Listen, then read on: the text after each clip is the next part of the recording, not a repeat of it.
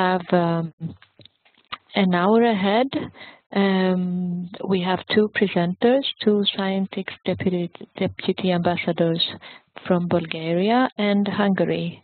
So Mr. Alexander Angelov and Mr. Gergely Nádori, who are today going to be presenting one-to-one and N-to-one teaching methods in STEM education. So thank you very much for conducting this webinar, Alexander and Gergely. I'm soon going to be passing on the ball to you. So the webinar is going to last for 45 minutes, and it's going to close with a 15-minute long discussion. So please, everybody, prepare your questions for the end discussion, and towards the end of the 45 minutes, you can start raising your questions by using the chat function. We will now start with Mr. Alexander Angelov, so I will pass on the floor to him. And after Mr. Angelov, we'll have the next part of the session by Mr. Gergely Nádori.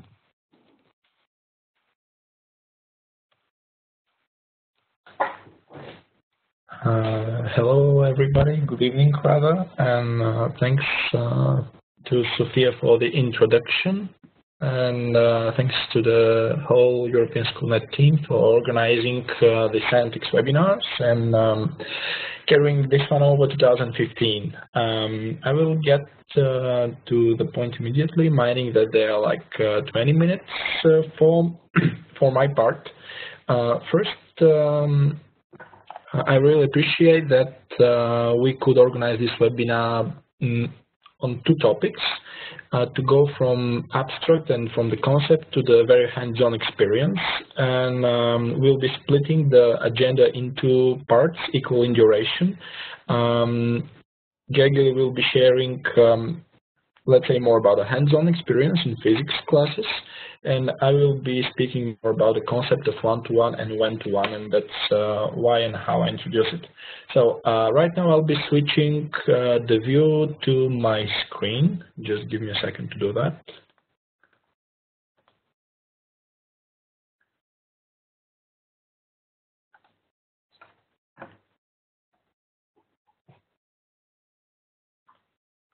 Okay, I hope you are able to see my screen, right?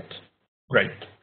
So that's the title. I'll be using Sway. It's a new tool to present the slides, and there are really not too many of them.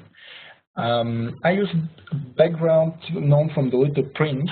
The background shows the Little Prince and the fox, and there is a storyline over there that the fox wants to be tamed. And taming is one thing to make one miss the other one and really feel its emotions. So if we are to introduce one-to-one or N-to-one, not just mining devices, but also people peer-to-peer or learner to student, learner to educator or student to student, we first really have to learn how to tame each other. And in that way, maybe we'll be easy to do that. Okay, going to the next slide then. That's me. I'm not switching the camera on since the connection might go worse, but I'm working for the Center for Creative Training in Bulgaria, and generally we are training teachers, but we have also other field of expertise, and that's a picture I took in the office. Okay, the title says there is one-to-one and also maybe a next level. Generally, the concept of one-to-one is that eventually every student will have a device to look at. But right now I'll be opening a resource which is announced in the invitation if you had a chance to check it out.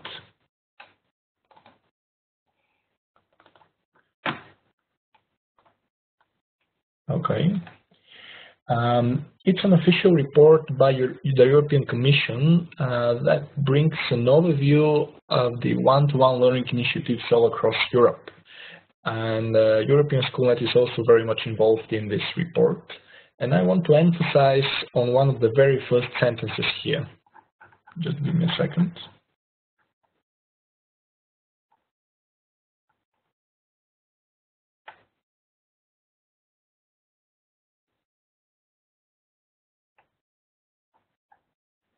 Okay.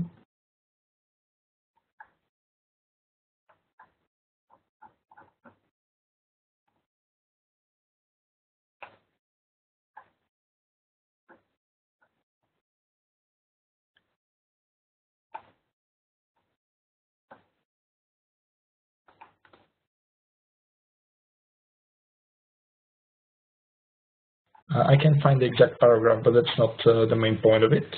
The preface actually underlines that the one-to-one is not that much about one device to one student, but it's more about one's attention to the other one's attention. And in that aspect, methodology seems to have the upper hand over technology. Which is very much outlined on page 34 and page 41 and 42. I'll be just jumping over there to show you the exact paragraphs. 2.8. Yeah. One of the very much anticipated parts in this report is the training, because it seems that the training is what is missing in implementing one-to-one. I would like to have your attention on those 4 points right now.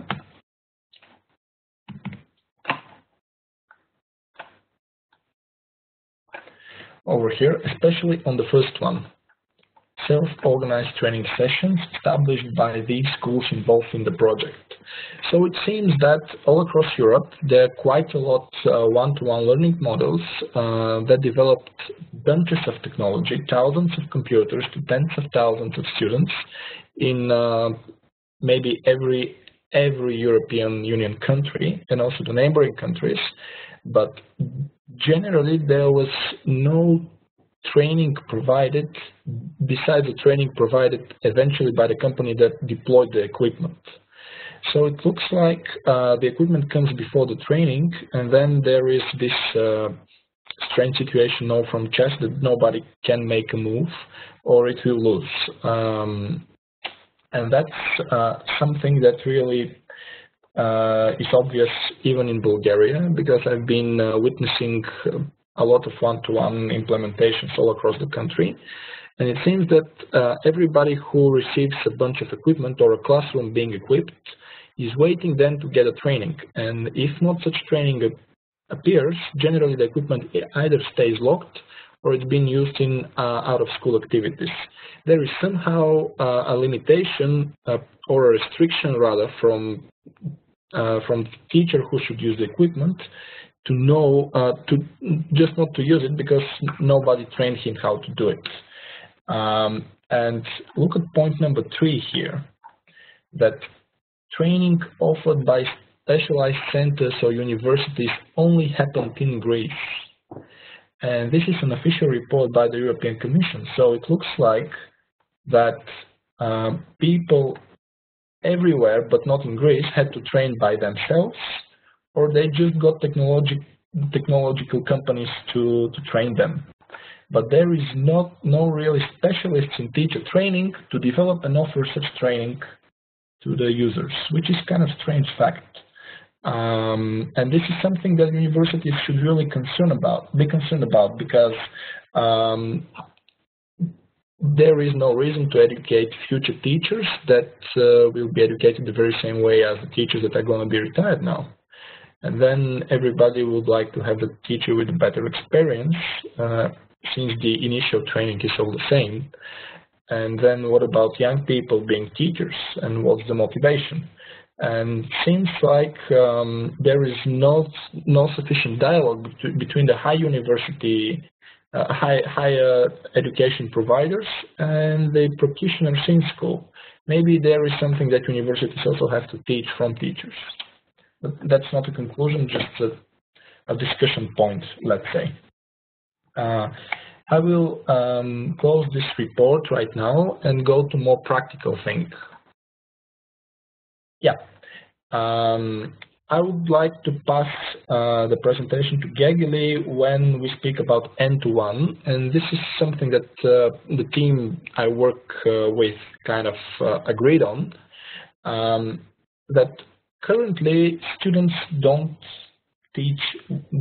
learn one-to-one, even though we're trying to, present this is the new thing. It looks like it's old thing already, which can happen any second now. And that's a picture of two very young persons learning to count book and a doll. And I find it very suitable to represent that in every single moment, every single young person is in contact with more than one source of information, which was not the case just, like 12 or 15 or more years ago, when we were sitting 28 young people in one room and we had one source of information for 28 of us. So it's not one-to-one anymore, it's N-to-one, endless sources of information to every single young learner. And we should be very quick to adapt this one. So those are two pictures have been taken in classrooms. I don't know where, just find it over the internet. But my experience observing quite a lot of lessons when there are devices in the rooms show that this environment stays just for 5 minutes. So I wrote below the pictures first 5 minutes. So they have the devices over there, they have specific tasks, and for 5 minutes everyone pays attention to his or her own device. And then on the 6th minute we see this. So she's touching her device and she will be asking somewhere else, and everything starts to be kind of a little mess, and students running and shouting and whatsoever. But it seems that one-to-one is not really static, and it's not. One-to-one happens when you drop the technology for 5 minutes, and then you immediately get N-to-one. Because students, that's the way young people do it. You can't limit them, and if you try to bring order in this setup, you have to kill the internet connection, or you have to take the device out and then bring it to the old traditional 1 to 28. So it's impossible, and it requires different, totally, radically different approach. And I will stop here with this. I will not call it provocation, but yeah, rather sharing of thoughts, and I'll go further. Yeah, and my discussion question will be, what is more important when integrating technology in this N-to-one model? The educator's needs or the learner's needs? And who has to adapt, learners to the educator or the educator to the learners? And then if we, and the background picture is about the comfort zone. So if we want to stay in our comfort zone, that definitely is not going to be the learner's comfort zone. Be sure about it. Unless you feel comfortable in this and everybody running and shouting, but okay. There is something else. I was thinking to expand this abbreviature BYOD, but rather not. It stays for bring your own device, and generally it's an organizational decision to allow everybody to bring whatever device and to assist learning with it. Going back to the report, and you can find the report also here.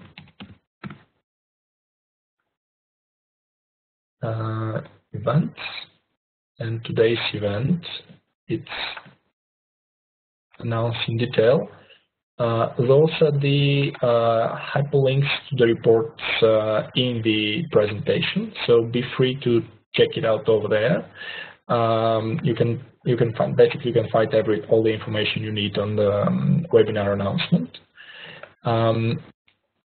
bring your own device should be structured, and it can be very successful approach if you initially build a, how can I say, organizational idea how it can look like. And it can look like a mess, but it can look very much organized like this picture. And right now I'll go to the next slide, which I find very attractive. This one, yeah. We have 4 types of devices here. I think the first 2 already merged. Let's say it's a smartphone. So line 1, a smartphone, then a tablet, then a PC, or a fully functional computer, which is the term I will rather use. So what can a device actually do? They all can browse the internet. They all can look at pictures and videos. The smartphone and tablet are rather good at taking pictures by camera or video camera. The laptop not because the camera is so bad, but because it's just fixed to the front. And then you have video and photo editing, where I would rather skip the smartphone and eventually the tablet, because it's very simple app-based video and picture editing. But if you have your class already in typing, that means that the tablet and the smartphone are not really that usable because of the keyboard. And it's not about keyboard lovers or keyboard haters, or if you can use the on-screen keyboard and so on. It's the ability to at least get reasonable typing speed. And for that, you really need a keyboard. And if you want to teach programming or wiki, blogging, or journalism, or if you have classes on extracurriculum topics or something that requires more than an internet search, then you definitely need a computer rather than an iPad or a smartphone. So looks like bring your own device can work in some classes, but not in all classes. And in that aspect, it's a challenge to the agenda, the weekly or monthly or yearly agenda about a specific class, to have those classes that really require a keyboard and a PC not being sacrificed because of bring your own device policy in the school. That's a strong point to have, and have it in consideration. I want to go back a little bit. Yeah. I really like this one, and I really believe that teachers are more leaders than bosses.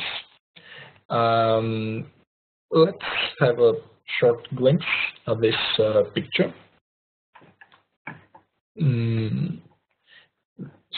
Shows the difference between the boss and the leader.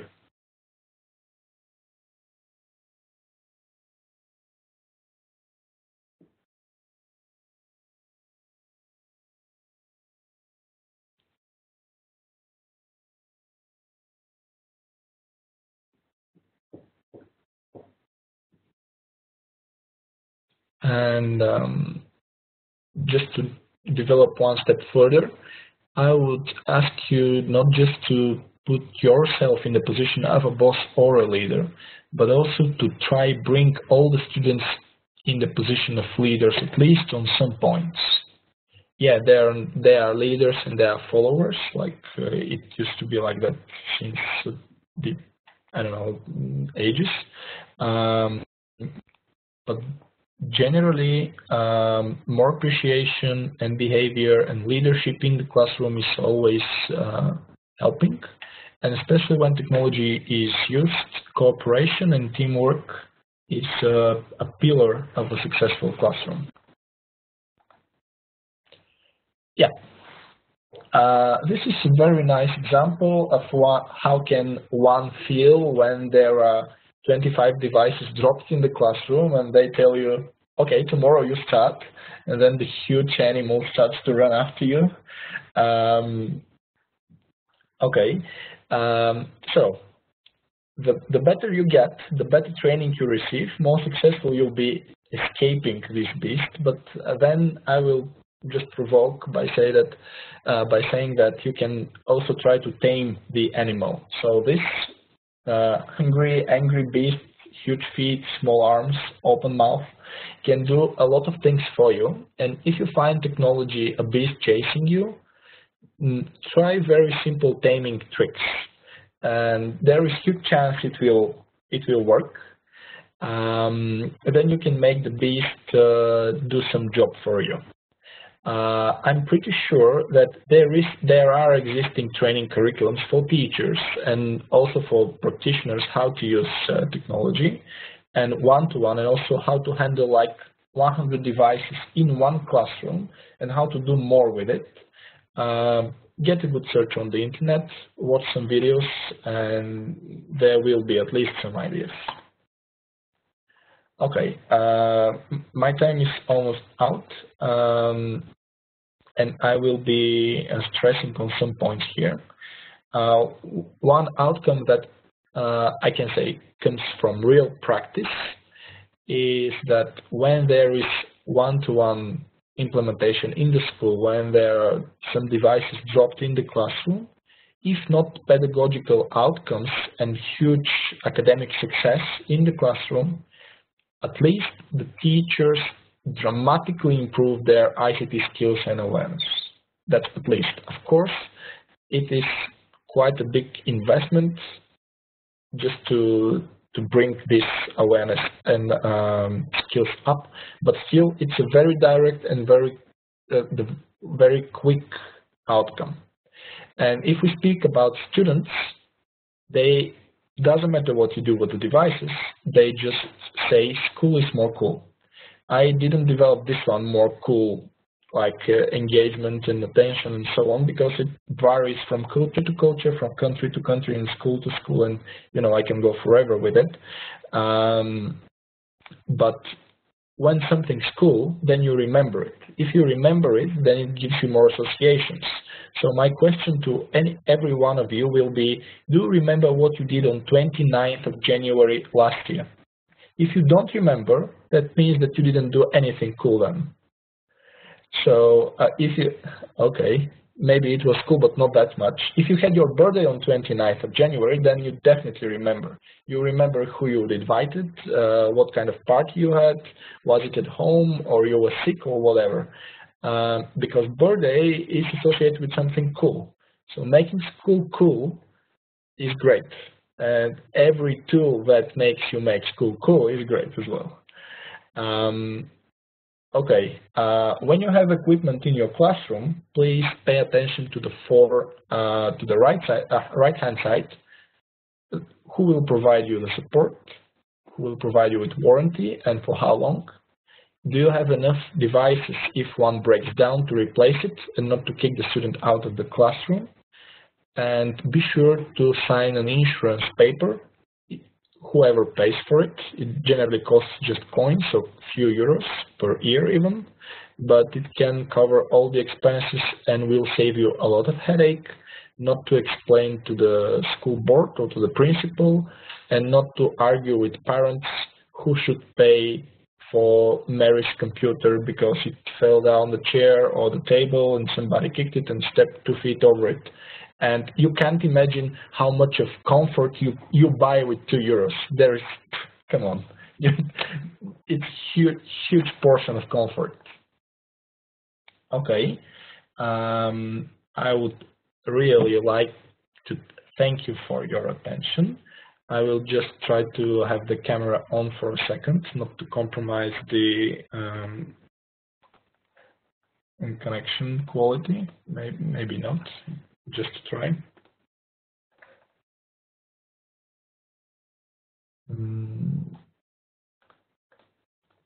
Okay, and then I'll be passing the floor to Gergely Nádori from Hungary. I really appreciated he agreed to share his hands-on experience. It would be a challenge for me to get such an example. He will be telling you more about Labcam and how eventually one-to-one can be transformed to end-to-one in practical science classes. I really hope you enjoyed. I'll be here, of course, during the whole webinar and answering your questions. I'll be stopping the sharing right now.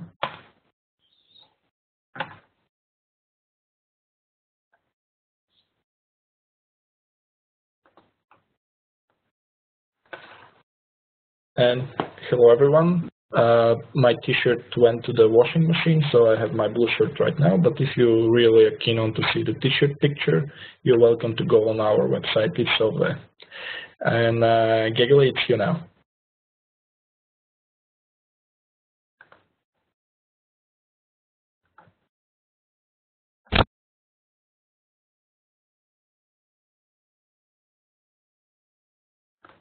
We don't hear you.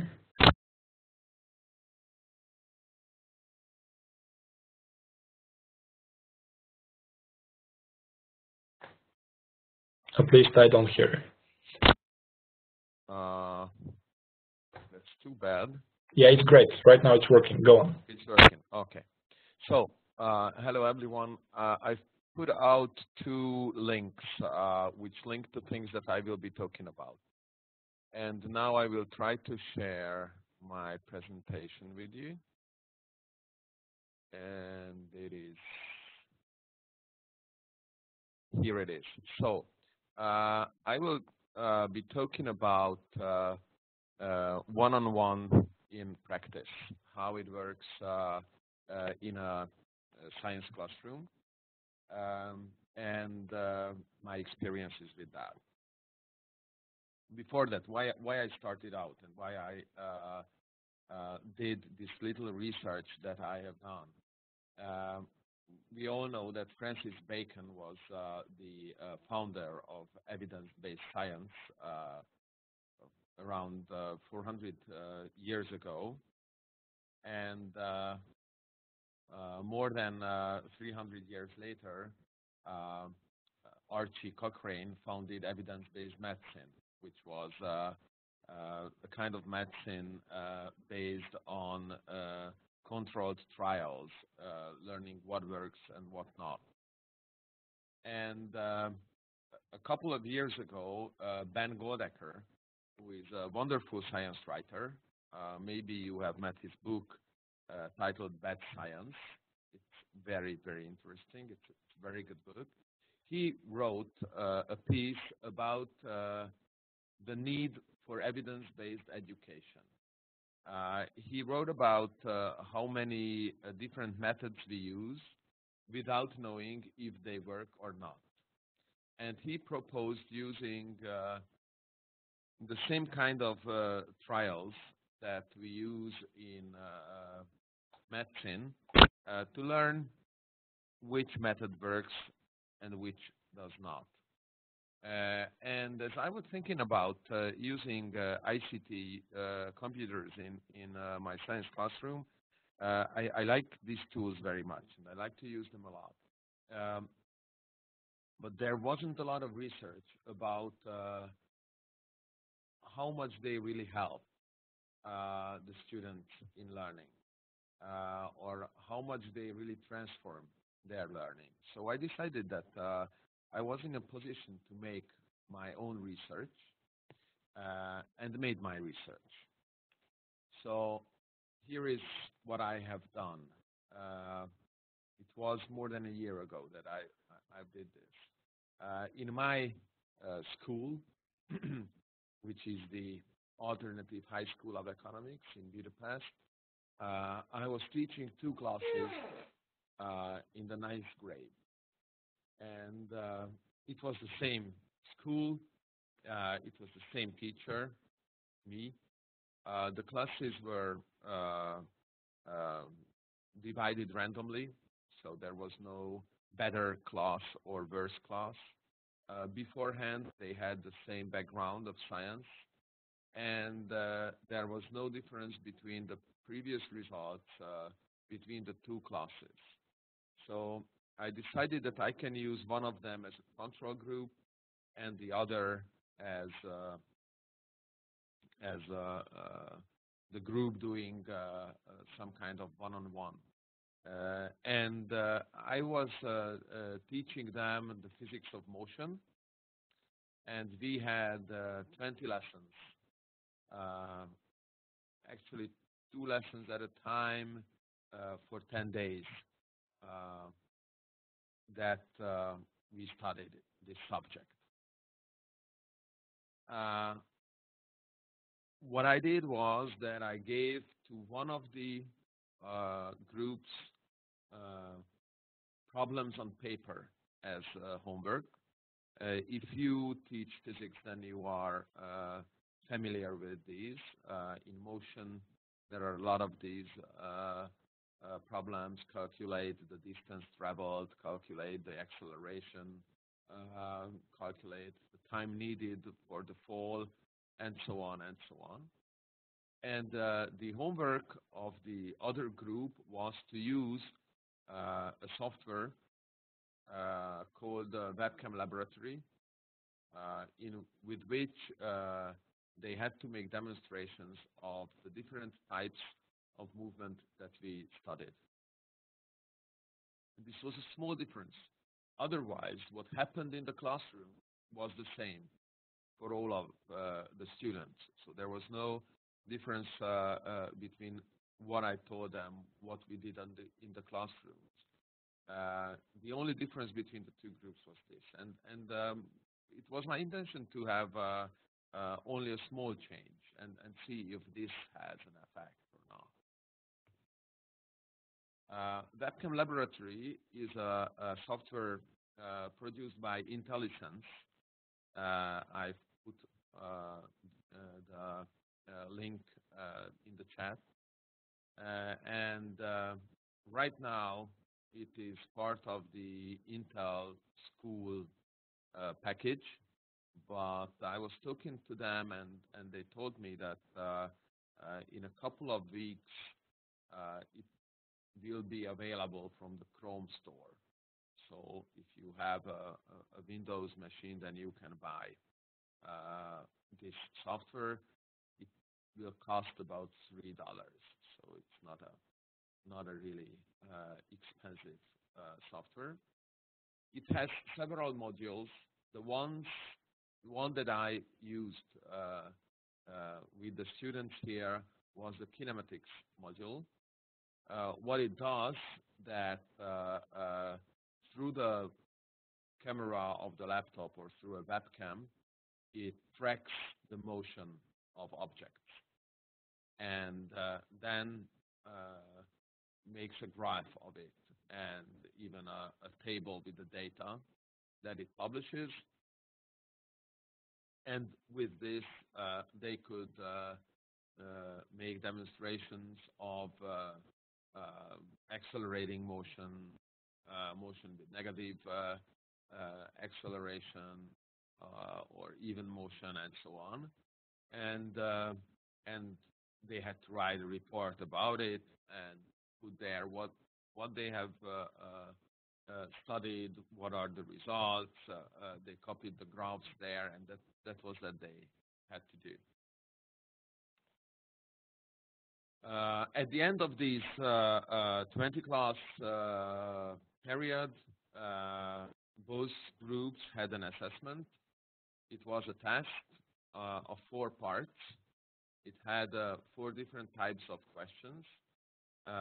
There was one part about the theory of motion, the laws of Newton, and the concepts of force and acceleration and impulse. There were calculations with motion, these traditional problems. There were practical applications, like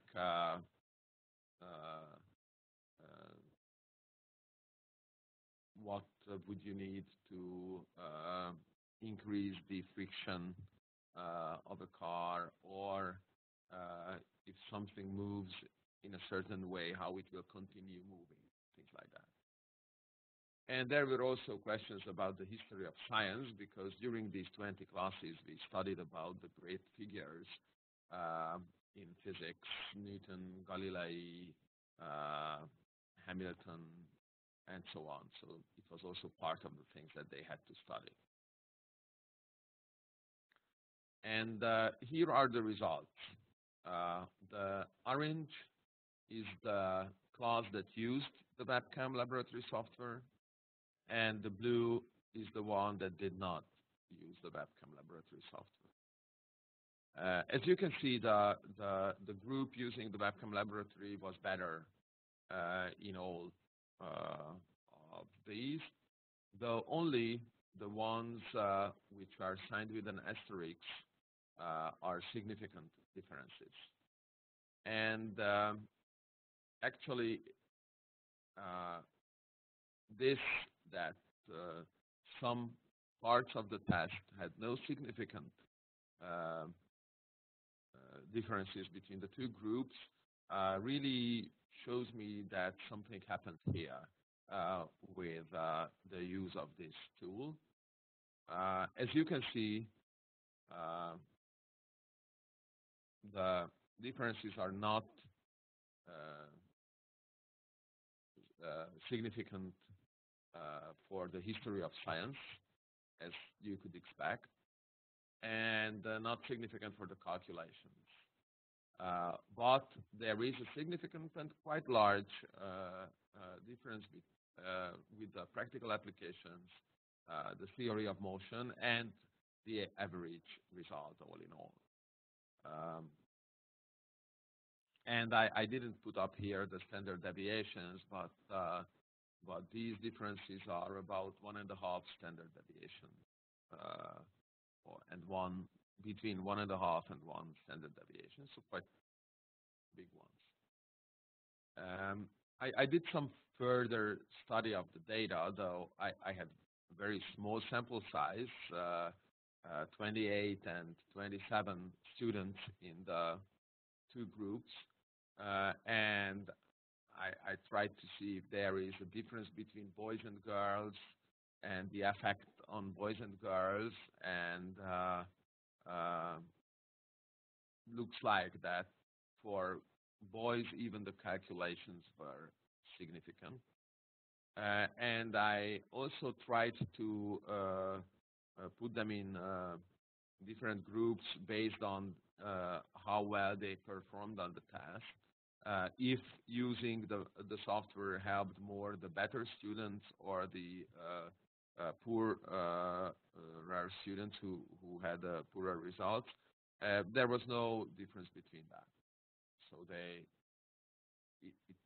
the difference is the same, mostly for boys and girls, and for better or poorer students.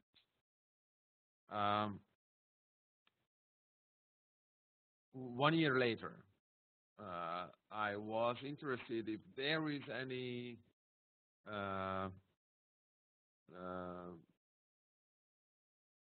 remaining effect, long time effect. So 1 year later, I gave them another test. It's I guess any of you as a teacher can know that it's not fair testing your students in something that they have learned a year ago. I still did it. So I gave them this forces conceptions inventory. This is a standard test of 30 questions about the concepts of motion and forces. And the webcam group was better on this, not much better. This forces concept is was first designed for college-level students, entry college-level students in America. So here they got around 10 points, and the webcam group around 11, but the difference was not significant. So probably it's not that much of an effect. Finally, about what can be the lessons learned from this study for me. One thing is that even a small use of the one-on-one method can make a difference. So it can make a difference in your classroom if you try to use these tools. The other thing that I have been thinking about, whether it is the the Hawthorne effect that we are seeing here. The Hawthorne effect was an effect that they found in the Hawthorne light bulb factory. The researchers were interested in what kind of changes would improve the efficiency of the workers, whether they have better lighting or poorer lighting, whether the tables are higher or lower, and so on. And to their amazement, they found that every change has an increased effectivity. So something new makes you pay more attention. Something new helps you do your job better. So it can be that it was a new tool for them. It was a new way of learning for them. So they had to pay more attention. They were more motivated. They were more interested. And if it is true, then it's good. Why not use the Hawthorne effect if it works? The other thing that I liked very much was that even this small practice with this one-on-one, where they had to design their own demonstrations of the movement, where they had to work on their own devices. Even this had an effect on how they can apply to the practical everyday situations what they have learned. I have the feeling that a lot of times what we teach in science is in a different slot in our students' heads from their everyday experiences. They have their school knowledge. That's how you should answer a question in school. And they have their everyday knowledge. And a lot of times these two have nothing in common. And here, that at home, they had to work with the computers, they had to put together these things, made it real what we were working with, much more than solving problems on paper. So these are the lessons for me, and I really encourage everybody to do these little experiments if you can, because you can learn a lot about your own teaching from these. So I thank you for your attention. That was what I wanted to tell. I guess now we can start with the questions and answers. Thank you very much to you both for sharing your experiences. And indeed, now we can take some questions from the participants. You may want to use the chat, or otherwise you can always raise your hand and ask the question directly to the presenters.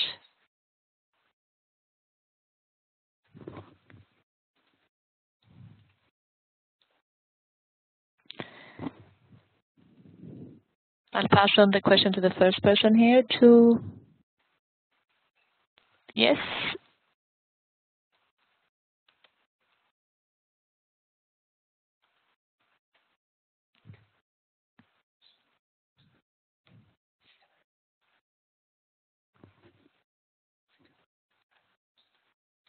Yes, please go ahead and ask your question, Lydia.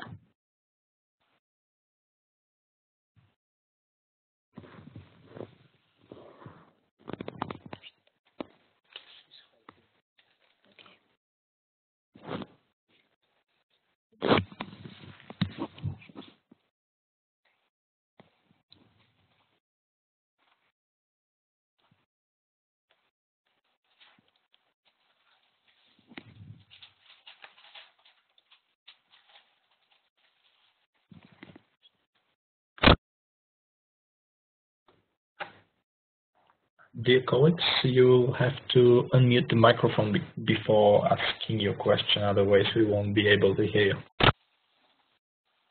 Or you can just type it into your chat window and then we...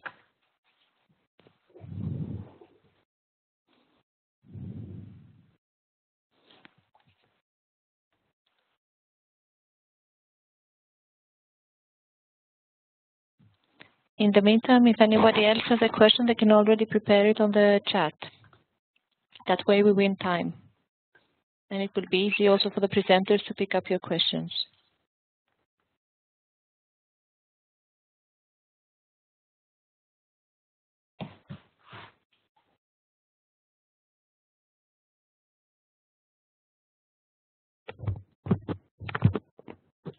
Yeah, hello, everybody.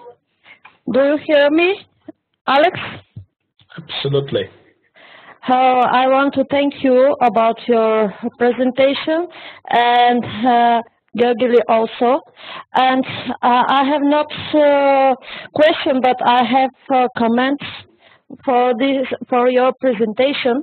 I totally agree with you that the teachers should improvement their ICT skills and awareness, but I think that they can, and then they should improve their hands-on skills.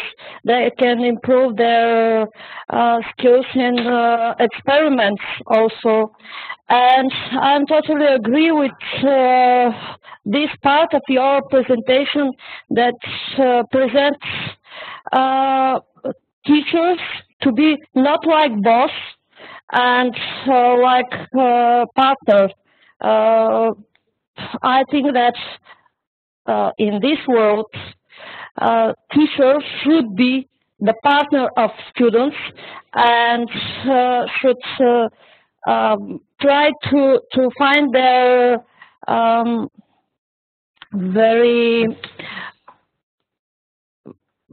interest in science, maybe.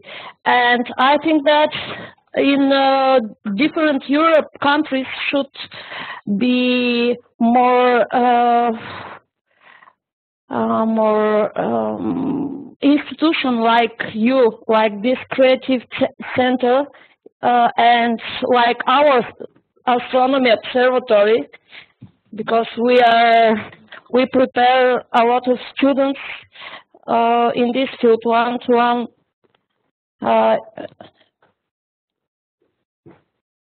practice, of course. And this is important to break this education system in which students are disappointed from our lessons. We hope to make our lesson more interesting, more attractive with ICT and with hands-on experiments. Well, thanks, Virginia, for your comments. I'll just allow myself a sentence, and then I'll pass the floor to Gergely. He'll be answering your question in the chat. I recently seen Sir Ken Robinson live last week. If you're interested, you can try finding in the internet Sir Ken Robinson. He speaks a lot about creativity and education, and his point was that the change of the educational system starts from the classroom. And everybody can make a significant change if we all think about similar changes to apply. This is one thing. And yes, I really believe that all across I don't know about the world, but all across Europe, there is certain need of cooperation between different types of educational organizations and experts to improve the classroom experience in general. It's not between just classroom to classroom. There should be the observatory, the training center, the university, the local authority, parents, classroom, students, formal, non-formal, informal, and everything. And that will bring the change. So I perfectly agree, and thanks. Gergely, what about the question in the chat? Yeah, I had two questions. The first was if I have any comparison between the two groups before the experiment and what were the differences between the groups before. I have been teaching them for 2 years before, so we knew each other very well, these two groups. There was no difference, no significant difference between their results. So even in the previous 2 years, they had the same results. I checked if there is a statistical difference between them, but there was none. And which material did the students get in addition to the Labcam laboratory sheets or instructions? Of course, we had a lot of materials. They had their textbooks. They had different tasks that we did in the classroom, but that was the same for the two groups.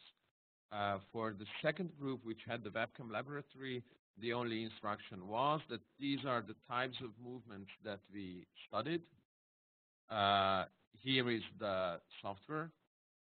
Make a demonstration on each of these types. Learn how to use the software.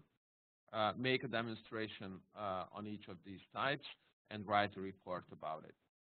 That was all that they had to do with it. And I asked them, they were the first group that I used because I was not sure how much time it will take them to do that. I asked them that how much they worked with it. They said it was about 2.5 hours that they spent on this task.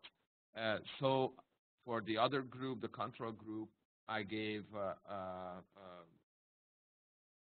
these problems to calculate as a homework, which took about the same time for them to solve. So because I didn't want to have one of the groups working more with the subject than the other. So that's how it worked.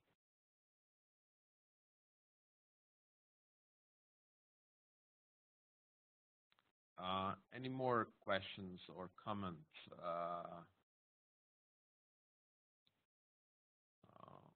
Don't be shy. Ask your questions now that you have the chance.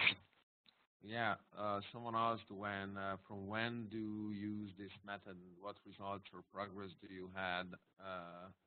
And if we have projects implemented? Well,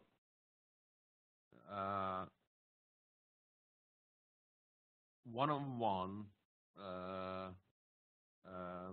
is something that I cannot use in all of my classes, only in some of my classes.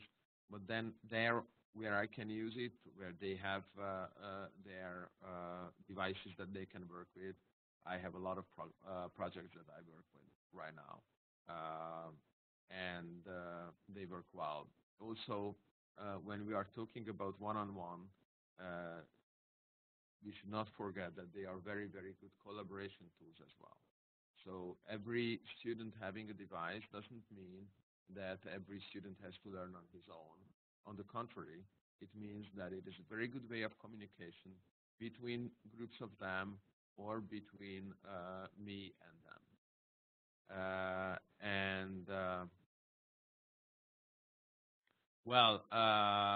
So the students taught themselves how to use the software. Totally, they did. Sometimes when there is something really new that I want to use with them, then I show it to them. But I think most of the tools that we use are really easy to use. And our students are very good in getting up these skills. So if I can, I don't waste the time for teaching them the software.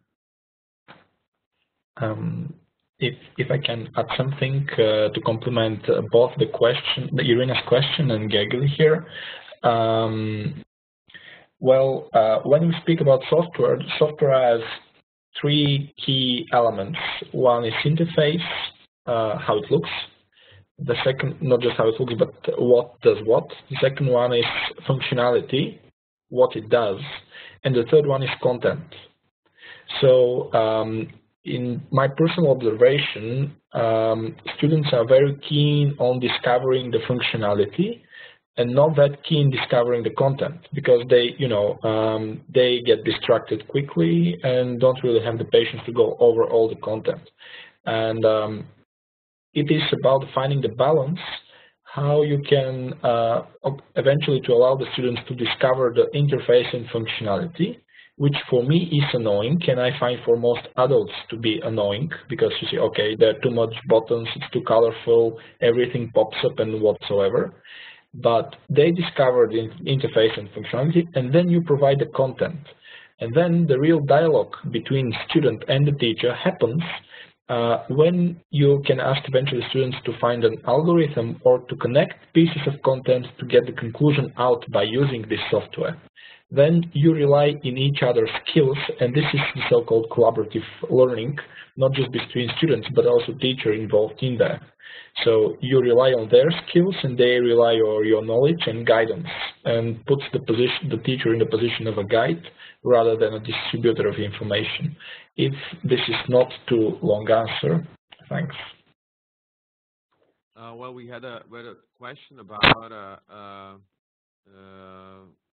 Yudmila said that I'm afraid that students would lose some of their competences if they use the smart devices in most of the time. What do I think? For instance, when we make experiments and they have to make diagrams about the data of the measurement, at the first time I insist on them making it on paper. So they have to measure the length of the columns on a millimeter paper. And also I have them make pie charts on paper. So they have to calculate the degrees and so on. But we do it only once. And after that, we can use Excel.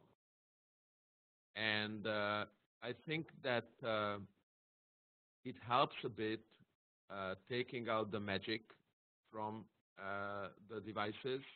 So it's not like I push the wizard button and then it does something magic that I don't know what is, and there is the result. They understand what is a pie chart or a column chart, but we can be much more productive, because after a time working with this millimeter paper or with the, calculating the degrees and so on a pie chart is really troublesome. So why not work it faster? So I think what is important here for you as a teacher to have a clear view of what kind of competencies you want to have in your students, what kind of competencies you want them to improve on, and then design that way the whole learning process. If ICT can help in that, then use it. If it can't, then don't. So if I can make an experiment in real life, I don't want them to watch a video about it. I want them to make it real life. If we study about nuclear energy, then I don't want them to play with a little reactor in real life, because if it blows up, it's not that nice. So then we use a computer simulation, and then they learn how it works. And I do not think that ICT or all these smart devices are something that you should only use and something that should change everything in your teaching. I think they are very nice tools that you can add to your arsenal that you already have. And as we're going to conclusion, thanks Gergely, and thanks for the question again. To complement it and to get the same thing, I've recently been to a concert, and all the the youngest of the audience, instead of looking at the band performing and the guitars jamming, they had their screens taking the video of the concert. That they really were not that much about seeing the band and the show, but making video of it. What Gergely said about the experiment, yeah, they could do the experiment hands-on if it is possible. And then why not they record this experiment and try to share and explain to others, which is complemented by ICT actually. And something else as an example, if you imagine being at a camp, then you need basic survival skills, how to set fire and how to cook food and everything. But if you have your electronic flashlight based on LEDs in your smartphone, I don't have to waste all my matches to have my path enlightened. I can use my smartphone. So technology should be complementing our lives and making things quicker where it can be, not sacrificing our survival skills, but we shouldn't forget that we also need survival technology skills, and we should also develop them. Now, I believe that time is almost up. If there are some last things, you have our emails. Gergely maybe will be saying some final words, and then the floor goes to the organizers. Thank you very much for your attendance. I really hope that next webinars will attract even more people outside Scientix.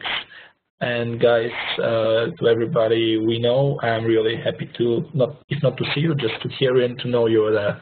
So have a nice evening. That's from me.